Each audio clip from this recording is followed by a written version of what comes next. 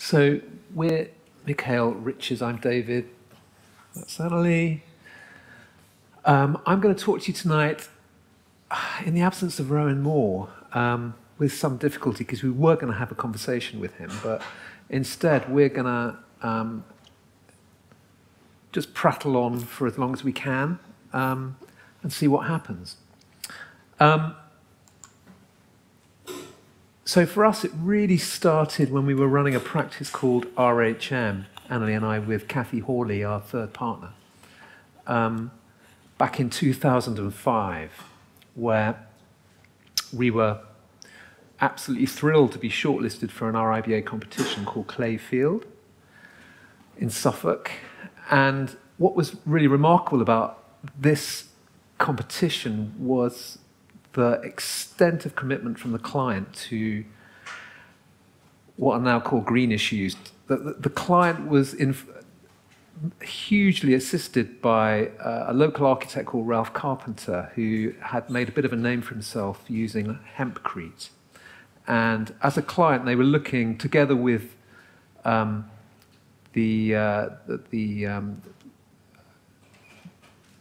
local authority, sorry, Annie, correct me, was it Elmswell Parish Council and Mid-Suffolk District Council. Mid-Suffolk District Council. Shall I do this bit? Yeah, you should do this bit. As a client, they're looking for a housing scheme that would demonstrate that it was possible to do rural housing in a contemporary way that was also very sustainable. And when we met the clients and their representatives, it was very clear there was a huge local need for housing. This is 2 hours away from London. Housing had become unaffordable. And it was really the beginning of, I think, of our low-carbon education, if you like, as architects. Annalie had previously done some really interesting work with timber frame on her own house, but I think it was the focus of this competitive process with a client who really raised the agenda, raised the bar for us with their aspirations for what they called a deep green solution to rural housing. So it starts in 2005, and I'm not going to talk too much about this, other than it became for us a testbed for ideas that were later seen at Goldsmiths Street. So it has a relevance to the trajectory of our work.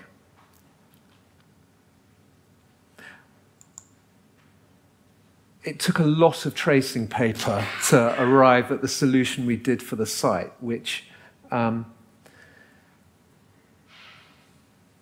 was based around various conversations we'd had with Bura Happold, our sustainability experts. And, you know, we were saying, if we want to do something that's affordable, this is all social housing, in an area which obviously isn't London, therefore values aren't that great, what should we do? And their advice was, amongst other things, to try as much as possible to face the housing south and to try and harness the energy, the free energy from the sun. And to do that in such a way as to make a great place is not necessarily easy because, you know, cities aren't made from lots of buildings looking south, are they? So we eventually alighted on a site plan and a site strategy that arranged buildings into kind of almost contemporary barns. So each one of those barns is housing 3 terraced houses. It's a terrace of 3, which are then shifted with respect to each other, so they try and avoid as much as possible overshadowing each other when you're looking to try and harness winter sun.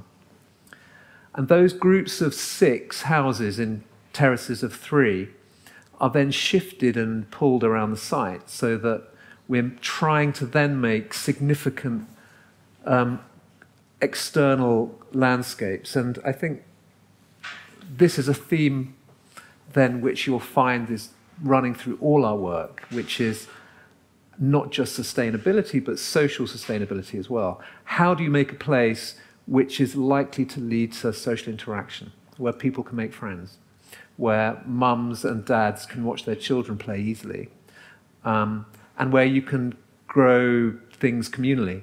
So top right is a wildflower meadow, which was due to be mown once a year. here is an allotment area for community growing, and right at the heart of the scheme, overlooking the drained and reseeded football pitch, is a small children's play area. And so there are two broad themes to our work, which I think are almost apparent here, which is a desire for a low carbon, an interest in low carbon building, but also an interest in a kind of social connectedness. Is that possible to do with housing? And this is a view of that when it was built in 2009. So the buildings use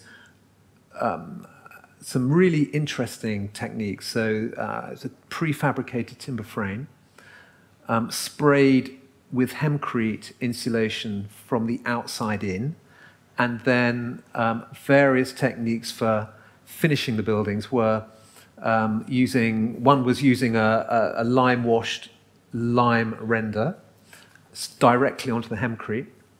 Another one was to use a timber cladding, Western red cedar cladding, and then a series of roofs made of Western red cedar shingles. And, you know, I think it's fair to say we were thrilled with it. It was 26 homes, the majority was socially rented, there were a few shared ownership, and our client, Orwell Housing Association, were thrilled with it too. But I think what really happened and what makes this incredibly unusual was that we were lucky enough to be the recipients of a post-occupancy analysis conducted by not us or the client, but by Bura Happold, the engineers. They put a PhD student of theirs on it for 2 years. And so we may never have learned any lessons from this project, like so many architects who finish projects they're kind of proud of, but don't really know how they work. We were able to get some very interesting feedback from residents. Lots of things that we'd hoped would work, like the district heating, the biomass boiler fueled by wood chips from the local Thetford forest. Lots of those things kind of worked, but weren't necessarily as successful as we had hoped, certainly as the engineers had hoped.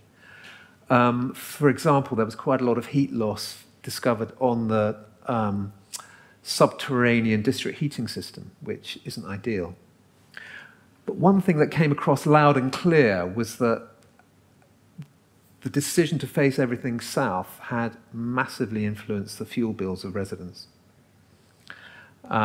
So, you know, whilst it was a bit of a mixed picture in terms of feedback, I think we were able to take that learning and start applying it to our future projects.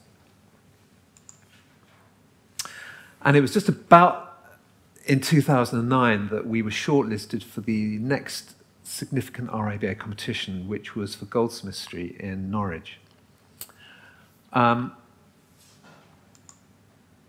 I'll just dwell on this for a bit. Some of you may know Norwich. There's a city centre, and our site is dotted in red here. So the city wall, I think, is pretty much on that line there, and that's a pretty major ring road. So our site, Goldsmiths Street, is about 10 minutes walk from the city centre, so very walkable. And not car reliant, which again, you know, is quite unusual.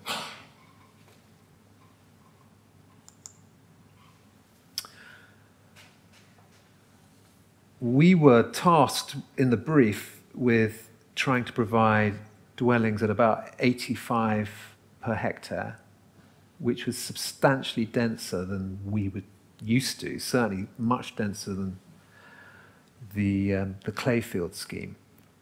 And we were looking for ways of providing a kind of gentle density where, you know, one isn't reliant on flats, but actually we're looking to try and provide houses as well as flats. And in casting our net, looking at the locality, we came across the so-called Golden Triangle of Norwich, which, if I go back, is just over the road, and this area here, shown slightly darker. And Kathy, who's from Norwich, knew that this area was very desirable. Lots of people, like the local MP, lived there, and university lecturers and what have you. So we started looking at it in a bit more detail. And you can see here it's Edwardian red brick streets. And interestingly, both the spacing of the terraces across the road, but also at the back, is approximately 14 metres, which is much, much lower than, you know, planning guidance would suggest. You should be building 18 to 22 metres. I'm sure many of you know that's known as the overlooking distance that we all have to subscribe to. Annalie, you've got quite a good story about where this comes from, haven't you, which I'm sure you'll share with everyone later.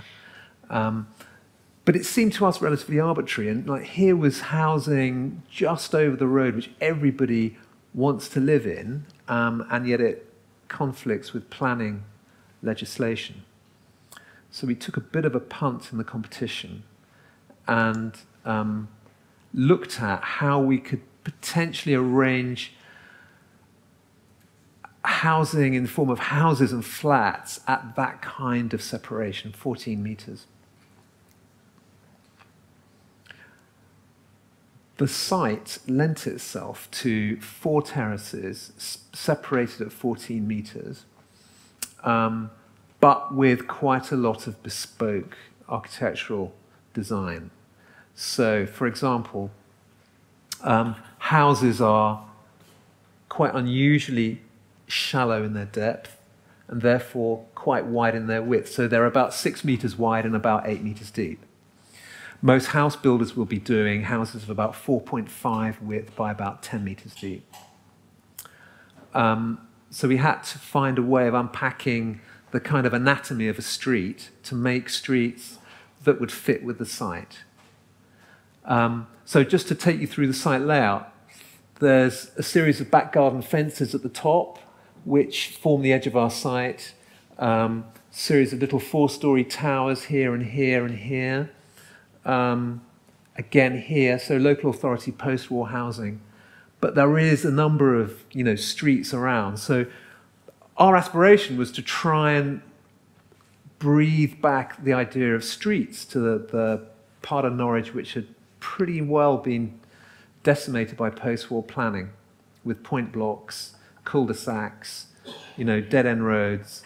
And instead, we were interested in how to create kind of streets and connectivity akin to the kind of simplicity, if you like, of the Golden Triangle. So we have a series of terraced houses which are terminated by flats on the end, which are thought of as big houses, if you like. And there's quite a substantial amount of external amenity space in the form of landscape or shared gardens, small children's play area up here, a kind of gentle pedestrian route through between the terraces here, and a much larger area of park here and here. They were kind of outside of our site boundary, but this wasn't. So we had the choice to build here if we wanted to, but we chose not to. So what lay behind the idea of streets was a desire for kind of legibility. You know, if you were a visitor, it would be clear to you where you go. But also this idea taken from the success of Clay Field was, how do we make this a truly low-carbon neighbourhood? It's got, you know, an emphasis on bikes and pedestrians. Great, we're 10 minutes away from town centre. That's an accident, we can't help that, but we're lucky to have it. So that meant that car numbers could be reduced. The client and the local authority looked at 0.7 cars per dwelling, which is very low outside of London. And the other thing we could do is try and encourage that southerly aspect. And to that extent, we also looked at, the distance of 14 metres. How can we ensure that even on the shortest day of the year, the winter sun would penetrate? And so we started drawing 15-degree angles, which represent the solstice sun angle, the winter solstice, and just ensured through 3D modelling that we would be able to get sunlight into the ground floor rooms. So it's a solar scheme, much like Clayfield, but it's also a scheme that looks to re-stitch a bit of city back together. So the client then came back to us many years later after the scheme had fallen asleep for 3 or 4 years. I think it was to do with a crash, and said, good news, we're going to actually do your scheme, and would you possibly consider doing it as a passive house scheme? And at that stage, I think I'd read a few articles about passive house, and I had a kind of prejudice about, everything. And my prejudice was this, and it was wrong. The prejudice was, you can have windows to the south, but woe betide you if you have windows to the north. And that filled me with fear, because how do you make a great place if there are no windows on the north side, or you've got a street that's so asymmetrical that it feels really uncomfortable? So we started working with specialists, Sally Godber of Warm, who are based in Plymouth, and kind of unpacked the whole passive house strategy thing. And what she said was, the great news, and again we were relatively lucky, was that because you faced everything south, and your form factor is so good because you're in terraces, we're going to find it quite easy to make this passive house. It wasn't easy, but relatively so. And within the budget of a local authority providing social housing, it had to be affordable. So that was the tension all the way through between affordability and ambition, which I can talk about forever and a day. But the principles of passive house, for any of you that aren't familiar with it, is this. You try and minimize the heat requirement in the UK. You would minimize the heat requirement during the winter by ensuring that the envelope is incredibly well insulated. And I'm not just talking about U values of walls, it's also about ensuring that cold bridging around windows is dealt with. And so the consultant has to calculate the exact psi value of every little junction. So whenever you change anything as a designer, you have to go through the consultant, and that makes it incredibly tortuous. It makes the whole process, of change, the process of change then becomes very difficult to manage. So nonetheless, we were keen to explore it. The other thing that passive house really helps you with is an understanding of thermal performance in the summer. So it works out for you where you've got the danger of overheating.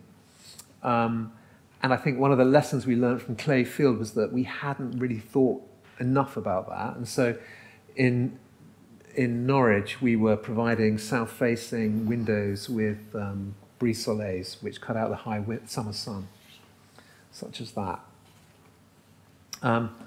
The rest of it is about air tightness. So the red line here is your air tightness layer. And then number 5 is your whole house ventilation. So the internal environment is really, really well tempered, fresh air, which is pre-warmed by the air going out before it's pumped into the house. So that way you're saving energy. And just a little detail here of the windows. So the windows were calculated to be a certain size, and they were smaller than we wanted. The walls were so much thicker than you would ever imagine, at kind of 600 mil. So the design of the windows is about how you mediate between a massively thick window and the interior and the exterior. So this kind of chamfered reveal is all about this coffering, if you like, is about making the windows look bigger on the facade, but it's also about the way things look from the inside looking out, so you don't have a massive kind of castle-like reveal as you look out. And there you see the brise-soleils at the top.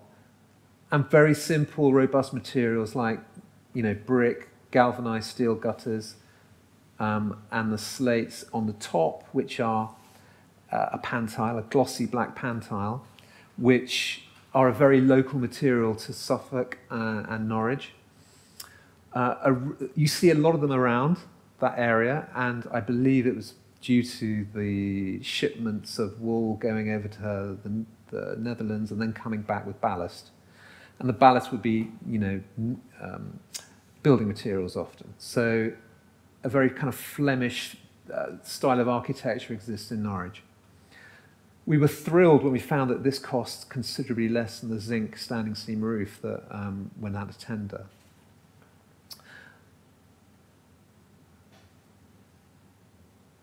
And okay, it's not just about choosing the materials. We work very hard with a supplier to get specials made. So you see this roof detail here and the one at the top. That's all about trying to lift the visual quality of the whole project through working collaboratively with a supplier called Crest.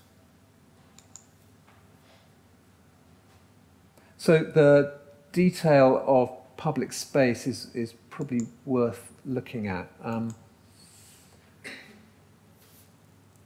I've talked to you about the small children's play area and the general arrangement of the streets. I think it's worth stressing that each terrace has a different condition. So the terrace at the top is entered from the south with a big 3-metre sunny south-facing garden, and they were conceived of as spaces where you would potentially have people eating or having a beer of an evening. As it happens, there's lots of kids out in their gardens with their toys as well, and they seem to really work. The north entered terrace is a very different condition. So here we've just provided a minimum strip of defensible planting and then no garden at all. They, by contrast, have a really great south-facing back garden. So, each side of the street has a different treatment.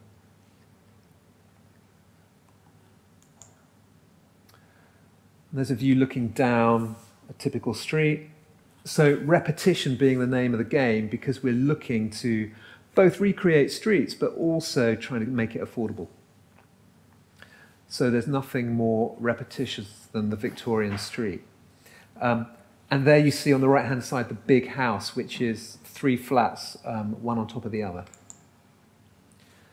And the ginnel, which is the space, the shared landscape at the back of each garden, has been incredibly successful with especially toddlers and parents. So parents can just leave their back gate open and know that their children are safe here. The end of the ginnel is lockable, as you can see. So it's a kind of safe shared space. And that's a central space looking through the middle. We're obsessed by bin stores and bike stores and making sure that they're really robust. So this is a material, expanded aluminium, which is 3 mil thick. So each one of these doors is purpose-made in steel and aluminium.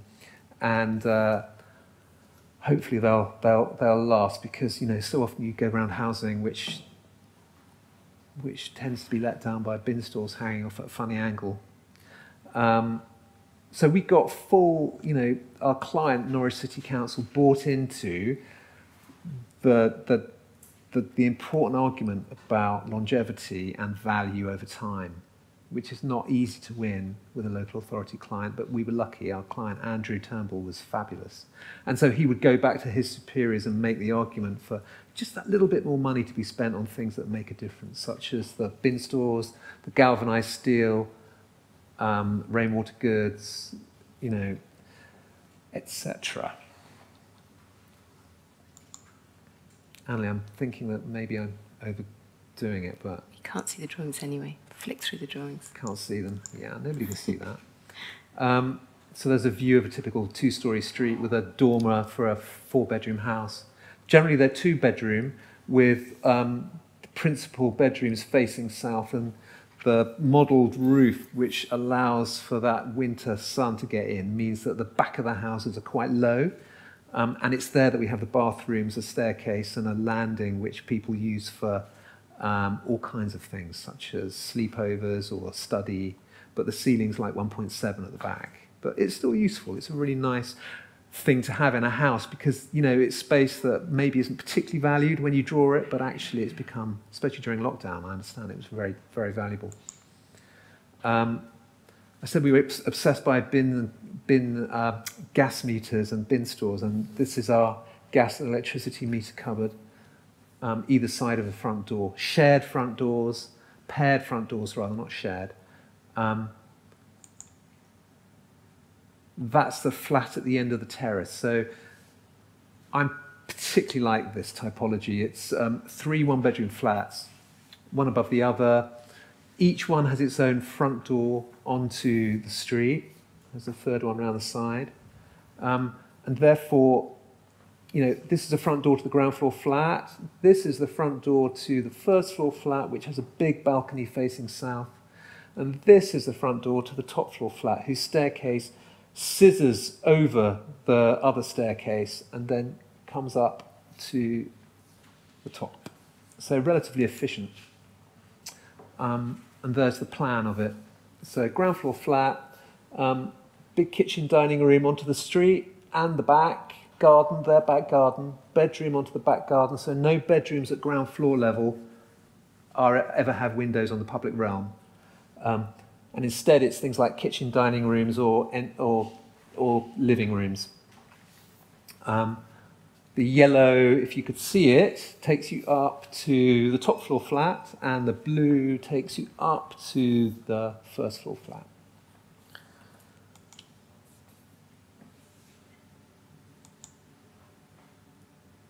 I'm just going to briefly talk about what came next, because we're working with the City of York now on delivering 600 homes across 7 sites. We helped them put together their housing delivery program design manual just after we were appointed, which tries, as a local authority, they're trying to set out standard, not just for themselves to build to, but hopefully to developers and others in the city. So the ambition for them of the housing delivery program is not just about providing new housing, mixed tenure, some private sales, some socially rented, some affordable. Their ambition is also to try and use their clout to raise the bar locally. Hence the document they put together. And this is it. They put together their aspirations for York.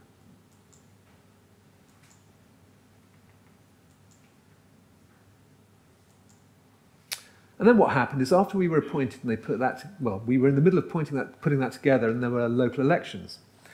And, you know, wonderfully, for us, the Green Party had some success, and suddenly the 2 Green Party members were appointed members in charge of both housing and transport. Happy days. So they came in and said, look, you know, these are lovely, warm words in the document, but we're going to kind of see your Goldsmiths Street and raise it. We want not only Passive House, but we want you to see if you can affordably deliver net zero carbon in operation. And also, would you measure your embodied carbon in construction? Well, I don't know how many of you are architects or how many of you are working out there in the building industry, but whilst the government talk the talk about a low carbon future, we don't know of many clients who are actually trying to do it. So this is remarkable. That's our plan showing York, and the dots show where we are in the city. So we're all within the city of York, but there's only one within the city walls. I'm not going to say too much about them. This is lots of the themes I've already talked about, such as shared, landscape space, front doors for everyone, terrace houses wherever possible facing south. All these themes are kind of reinterpreted with a slightly different architectural language, which we felt was more York. We're trying to avoid, interestingly, with timber frame construction, we're now trying to avoid any brick which is held up by steel at first floor, because that becomes a massive issue, cold bridging. You can get over it, and we did at Goldsmiths Street, but it took an inordinate amount of detailing time. So wherever possible, where brick goes above, it needs to be held up, we tend to try and use things which you can hang off the timber frame. So I'm just going to talk about probably the jewel in the crown of that York series. It's called Ordnance Lane. It's in for planning now. The other two I showed you have just been tendered and we're about to start on site. So this is about making a neighbourhood. It's got great kind of vitality. It's right in the middle of the city.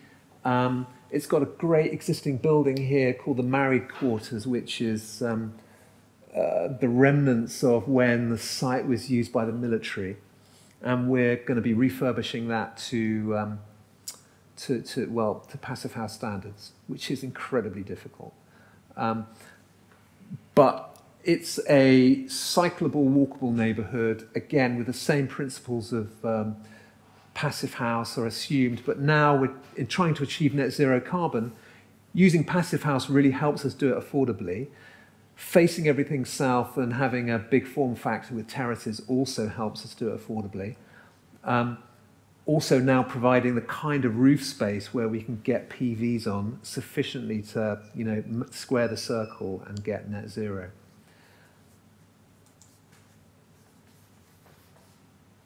That's the site plan. I'm not sure I'm going to talk about that.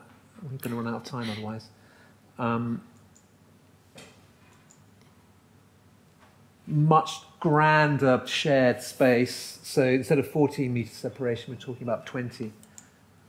And interestingly, the client had some great ideas about intergenerational living. So this typology on the end is a type we developed with them where the ground floor flat is separate but from a duplex, family duplex above it, but they have an interconnecting door at the ground floor. So you can imagine two generations of the same family living within the same building and having as much privacy or not as they wish.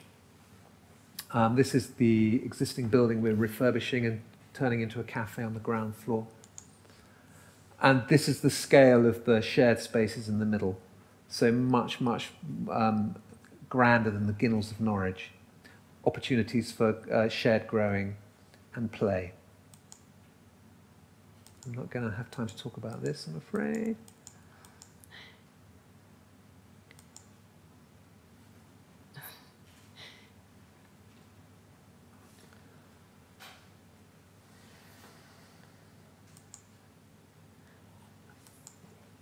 You went a bit over the top with this one. Yeah, I don't know who put this together. Annalie's now going to talk about Park Hill Phase 2 in Sheffield. Yeah, I don't know how long we've got. About 20 minutes. What, including discussion? I'll be very quick. I want to talk about Park Hill because I think it's probably one of the most, famous or infamous council housing schemes in the UK, probably. And we're doing phase 2, and it's really exciting. People are moving in. It's not quite finished. It's a phase handover, but people are living there, and it's due to be finished in June, although, let's say July. And I was a student at Sheffield, so this project meant quite a lot to me. I really wanted to win it because it's always quite symbolic. It's very visible over the station, but it was, when I was a student, it was a kind of failing estate, and it was symbolic of kind of the failures of modern architects to do housing. And I think it's absolutely fascinating. It's been a privilege to study it. It's really bonkers. I won't have time to tell you how mad the planning is of it. But I'll just tell you a bit about it. But before, how do I go? So we're doing phase 2. It's 200 flats and commercial space at the ground floor. The whole of Park Hill was 1,000 homes. It was one of 4 housing schemes that was completed by Sheffield City Council. It was the first.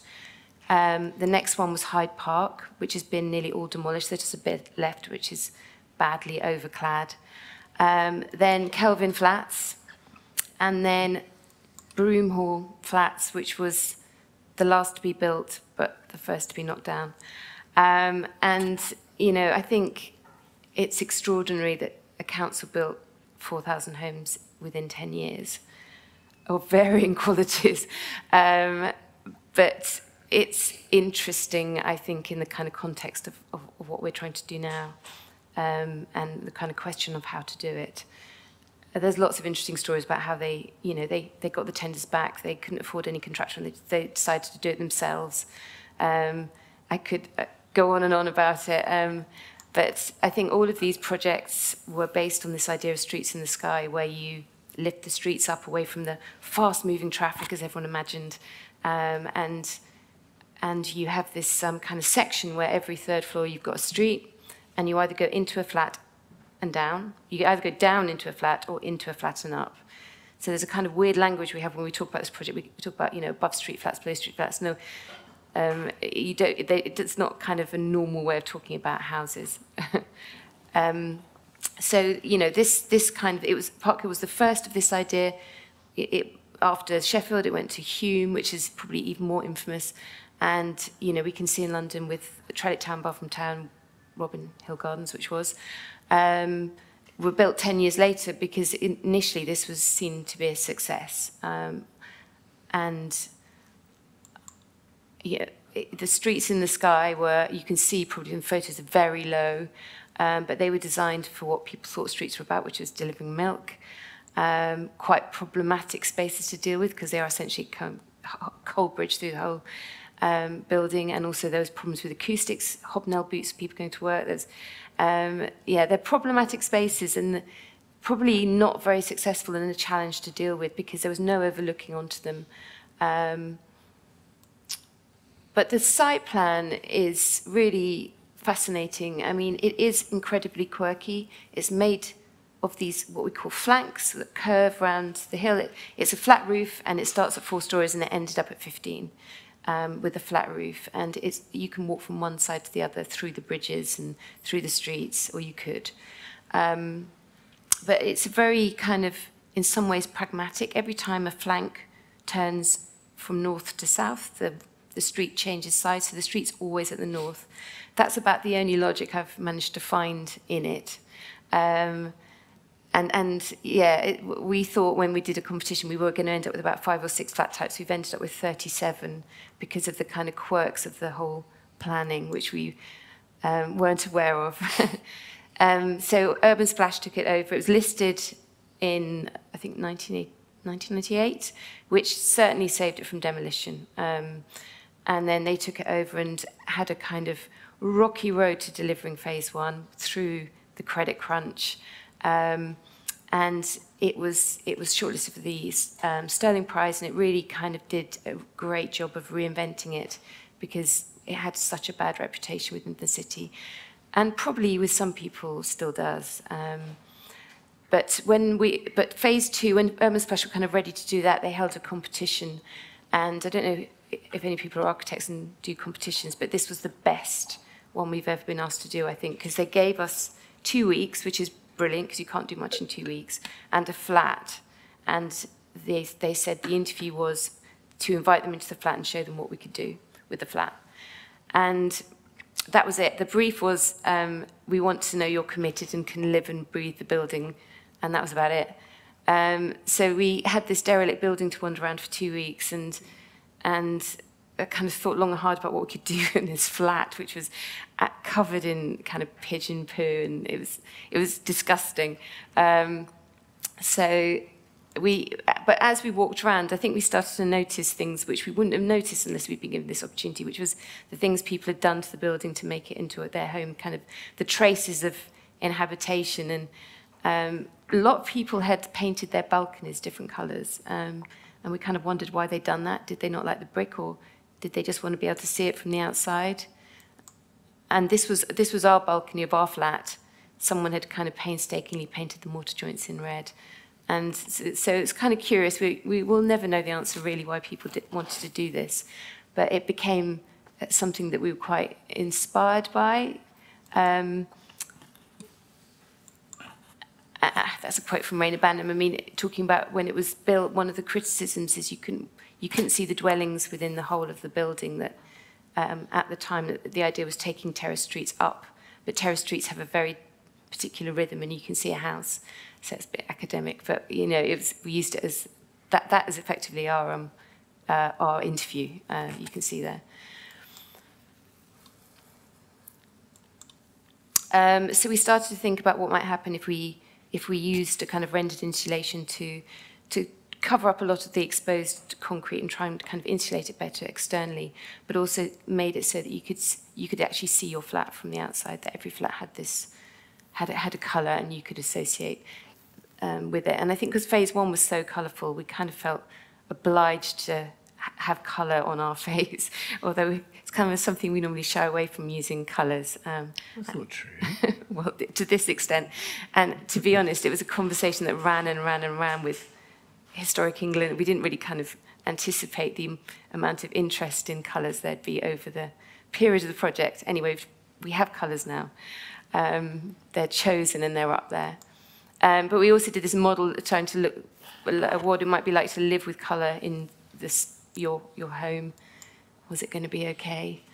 So this was our entry. We decided we weren't going to try and clean the flat. We were just going to put graffiti on because it's got a history of graffiti, and that seemed to be the easy thing to do. So we had 4 hours to do our competition entry. So we did this frieze, and the idea was from the front, it looks like Park Hill. You know, it's cleaned up, but really we want to try and keep as much of the original fabric as possible. And then as you turn the corner, you start to see the homes in the colours. And then we also did these big kind of drawings about what the new spaces we were providing would be like.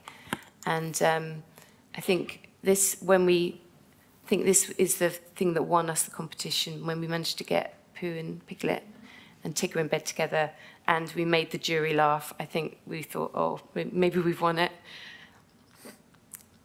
By the way, we didn't put that this was a children's bedroom. They said they thought we brought the stickers with us, and they were just there. But it was, you know, amazing how you could find all these rooms with the kind of, you just wondered about who'd use them. And I think another thing was there are these little precast concrete thresholds outside the front doors, and everyone had put lino on them. And that was the kind of thing that Ivor Smith remarked when that everyone had a different colour lino, and we wondered whether, you know, what lino was there. We did a kind of a lino survey and looked at all the kind of 60s and 70s patterns, and kind of used the patterns and made them into doormats, but extended them a bit further so people had more defensible space, and did kind of trials in rubber crumb, and ended up with a kind of combination of colour and doormat that made every single door unique. So everyone has their own front door because of the different combinations, which was a bit of a feat to work out, to be honest. And what's great about having an existing building is you can just do mock-ups in it and try things out. Oops.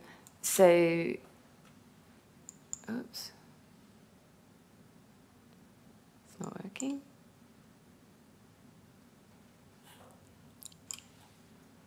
Well, that's weird. And also we made a kind of model where we could just try out different colours on the facades as well. And also we used the building and painted loads of colours on it. Most of them looked horrible, actually. But it was quite a good kind of process to stand back and go, oh, actually, no, not that one. We tried pinks and all sorts, and they looked terrible. And actually what we've ended up with is a kind of mix of colours that actually make the brick stand out, so they complement the brick. And it's really like our original kind of image that we'd done for the competition. So it was a combination of blues and greens, really kind of taking colours from the landscape and the sky through it, so that the brick panels read clearly. And the brick, we've just cleaned it really lightly and kept the pointing. The pointing was in really good condition. So I think what we've tried to do is keep as much of the building as possible and just really light touch, clean it, repair it, maybe acoustically insulate it. So we've kept party walls and we've just added insulation on either side. And I think the bricks surprisingly come out really well because it was so grimy. It was a bit of a risk, I thought. And that's the street with the doormats. And at night, we've lit the coloured reveals, and that lights the doormats. And that's it. That's very quick. Park Hill, which is good because I could talk about this project for a long time. And I suppose it's worth saying that in the context of it being originally council housing, the deal with Sheffield City Council was 20% is now going to be affordable rent in this, and the rest is going to be for private sale, generally across the whole estate, because the kind of cost and care required to repair and upgrade a building that is a kind of concrete frame is a lot of money. So that's maybe where I'll leave that.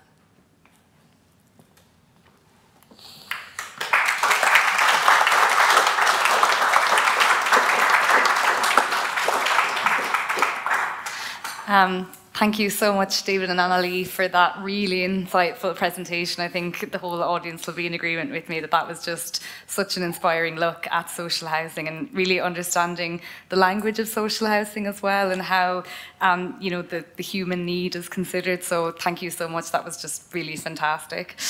Although Rowan could not be here, he did kindly send over a couple of questions, which I will ask now. So the first one, with Park Hill, you saw the scale at which the public sector delivered social housing in the 1960s. Do you believe that this is achievable now? And if so, how? Crikey. Oh, it's all about money, isn't it, really? I'm sure it could be. I don't see why not. I mean, technology is better now than it was then. So the question is there the political will to do it? Obviously not, because nobody's doing it. I mean, councils are trying to do it, but they end up, like Park Hill, cross-subsidising social housing with market sale housing on the same site. So even York, whose ambition is, huge, are unlikely to be providing more than 50% combination affordable and social. And even that's really ambitious. So the financial levers that are in place for local authorities to do this kind of work just aren't there anymore. And that has to have been a sequence of political decisions that have been taken in our lifetime, starting, I guess, with Margaret Thatcher, etc. So, we are where we are now. That's not to say it can't change, but the political landscape has to change. So we aren't in control of that. All we can do is do the very best work we can with the clients and the money we've got. But, you can't help but look at,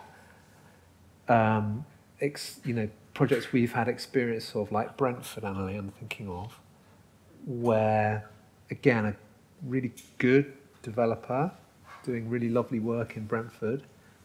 We were one of 3 architects, Doug and Morris and KCA were the others. And even though they were all selling off plan, it just wasn't in their interest to develop the whole thing out at the same time, because they'd flood their own market, So the kind of mechanism for the private sector to provide that number of houses that quickly just ain't there. So that's why the public sector has if there's a crisis in housing, I believe the public sector is the way to solve it, for that reason. I can't see an alternative unless somebody can tell me one. I don't know. I'm not a politician or a financier, but that's just what we've witnessed from working with developers. Okay, very interesting. And do you think that's something that's going to, there's a possibility for change, or it's anyone's guess? It would need to be a priority, wouldn't it? It would need, council housing would need to be a priority. And at the moment, there's more being sold off than can be built with the mechanism. So Norwich was, part funded by right to buy receipts. I mean, so they're losing more housing to right to buy than they could possibly build. So they have a huge stock of social housing, but doing Goldsmiths Street really, when you look at the total picture, is it's just not competing with. They can't compete with people buying property, especially as property values rise. Yes. So many people call for an end to the right to buy, and I'm sure that would help. But I think it needs much more than that. It needs well, first of all, there's that. Okay, so somebody needs to change the political levers, and that's a political decision, not for us. But the other thing I would say is, I think that whilst Norwich is 100% socially rented, I think a lot of people feel that that's quite a homogenous kind of community you're making. So I think in York, they're not in any way disheartened by the fact that it's 50% affordable. I think lots of projects like York doing infill, 50% affordable, 50% for sale could work really well. Could you mimic, how many thousand was it? 2,000 homes in Park Hill? Park Hill's 1,000. 1,000. Could you mimic that? Would you want to mimic it in one building? Don't know, Annie, what do you think? Would you fancy that as a gig? Well, obviously I love Park Hill, but I mean, it's actually weirdly not very dense, and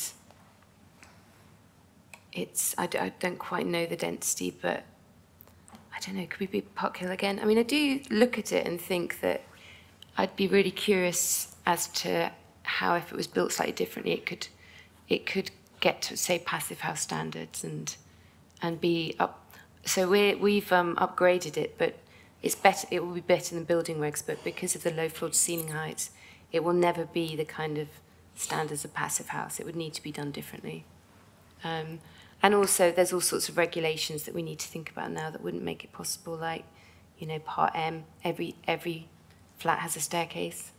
With no toilet on the entrance floor. Well, some of them you just go down the staircase into your flat. So, there's a lot of reasons you wouldn't be able to build that kind of typology anymore, I don't think. It's a lot of food for thought. Are there smarter ways to meet the housing need at a large scale? Are your York projects showing a different way to approach this? Yeah, they are, because it's more about placemaking, individual places. But having said that, it's expensive compared to, taking one building and one project. So delivering against a budget is harder when you're kind of atomizing it into like five or six projects. And even then, we're only talking about 600 homes in York. It's not 1,000. But yeah, it's certainly I think it's an intelligent way of building housing.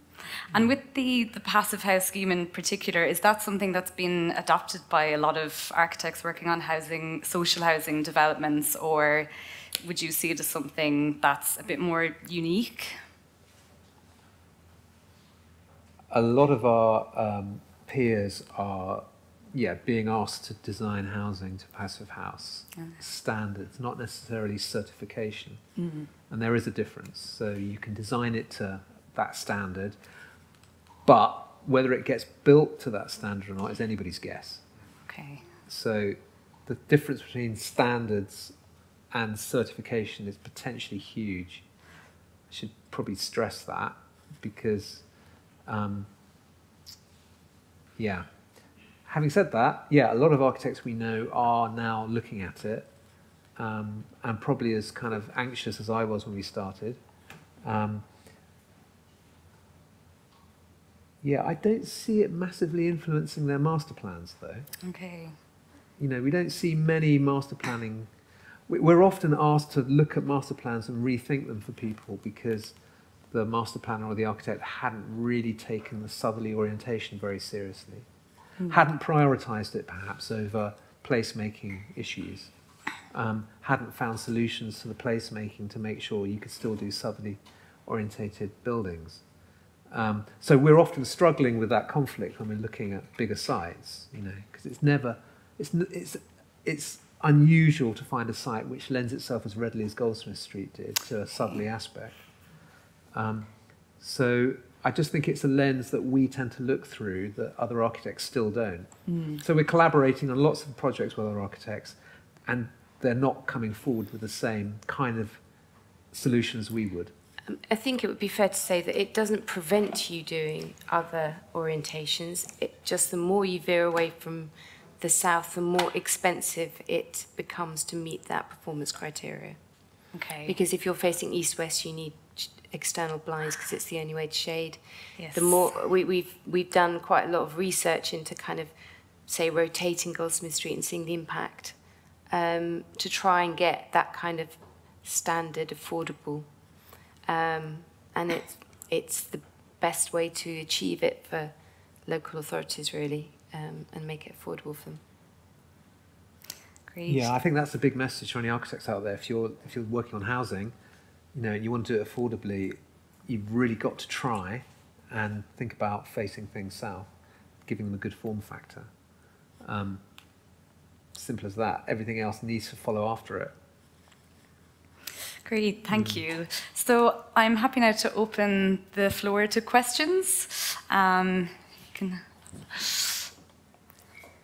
Oh, sorry.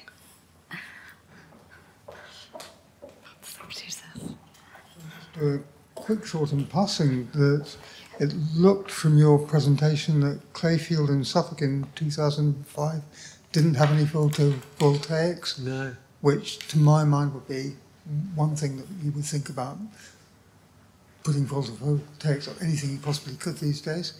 And by 2009 you were doing it in Norwich.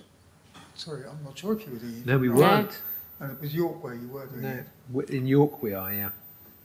And what's your view of photovoltaics in the Hall Passage House sort of energy savings scenario? To be honest, we're advised by experts that we work with as to what's the best thing to do, and at the moment it's considered relatively affordable to use photovoltaics. When we were working on Norwich, we couldn't do passive house. We just no way could we afford passive house and photovoltaics. So it's always a balance. And actually Norwich, you know, the client was uncomfortable about electricity being foisted on residents rather than gas. So Norwich, you know, if we did anything differently, it wouldn't be about the photovoltaics, it would be about not providing gas. Because that was the cheapest and the greenest at the time source of energy at the time, and I think we forget how things have changed. And certainly for Clayfield, we were advised not to use anything like that because the technology was considered not good enough, and Bureau Happold were really clear. They were like, don't invest in windmills and, you know, just make really great fabric for the buildings and try and use passive solar again. So, yeah. So lower technology, perhaps. Clayfield, lower level of technology, but I think appropriate to the time. You can always, you know, retrofit that kind of thing. Do you think that position is changing with, or will change with the fuel crisis that we've got at the moment? I'm sure it will, yeah. I'm sure people are going to be more cognizant of energy, aren't they? I mean,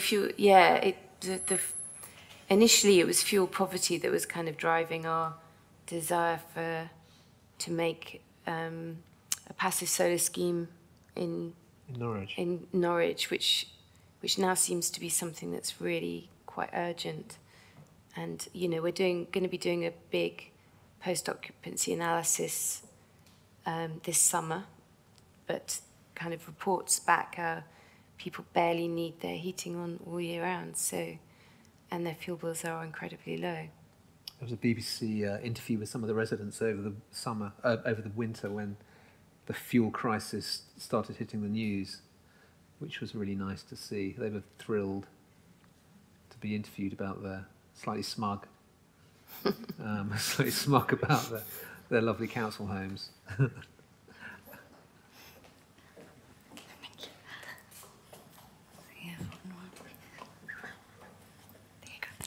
Thanks very much. Can you hear me?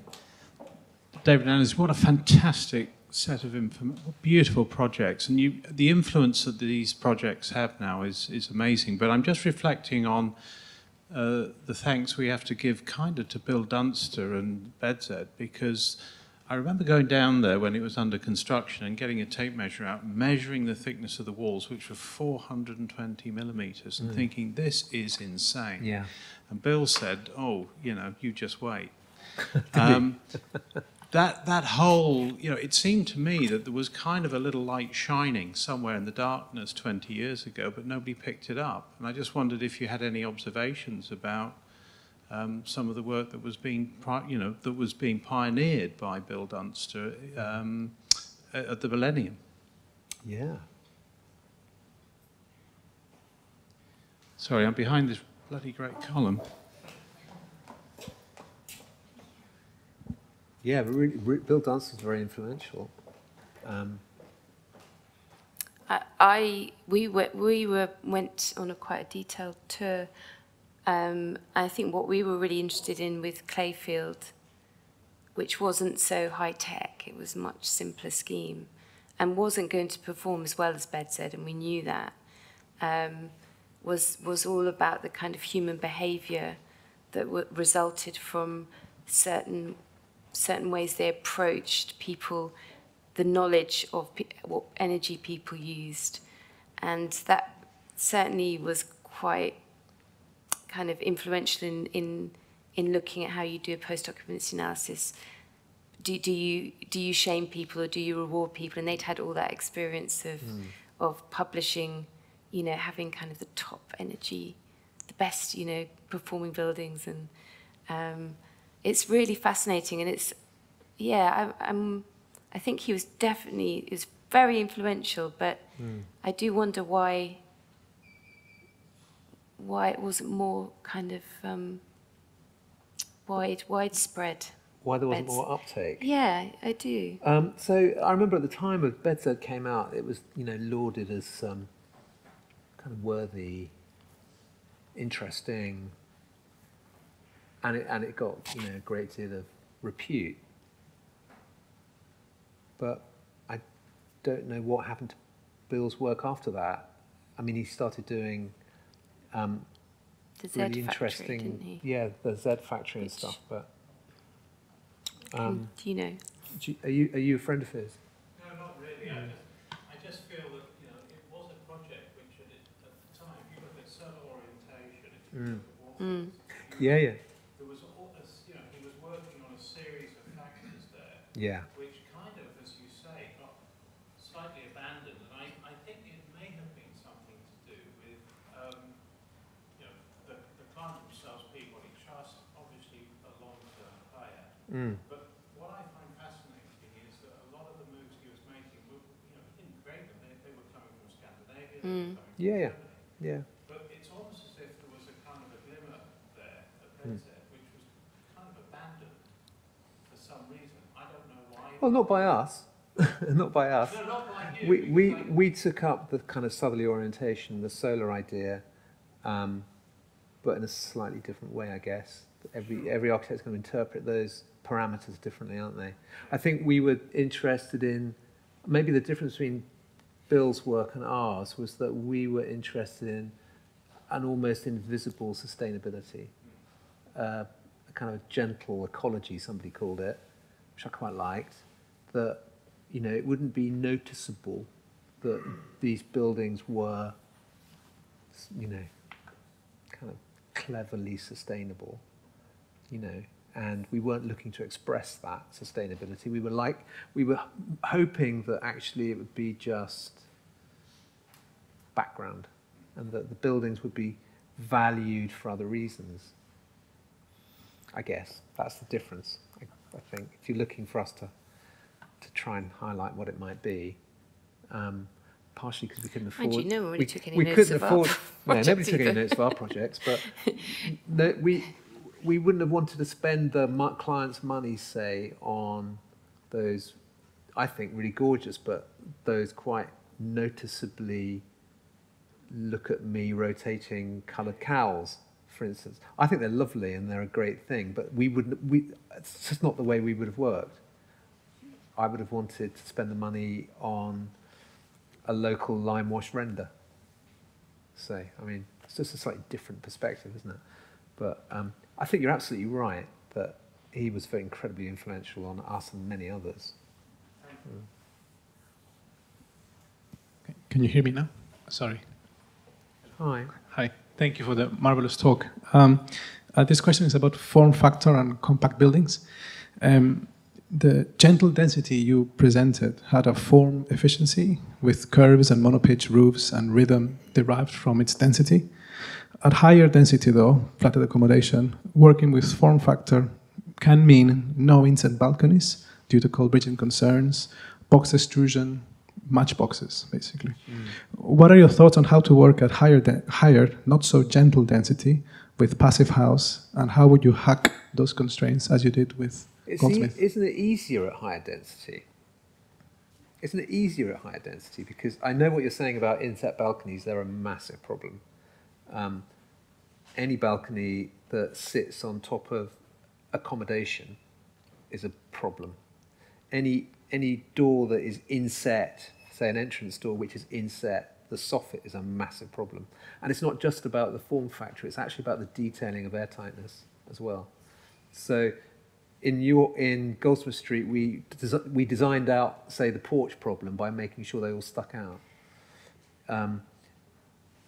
I think I know exactly what you're saying, because and when we had to do passive house, there was a kind of moment of grieving for some things that we thought were really important. Yeah, it was true. And one of them, I remember, was we wanted a kind of big sliding door onto the garden, and the threshold is a really problematic area in the calculation of the passive house program. We just couldn't do it. They were like, you can only have one external door in the whole building. Door.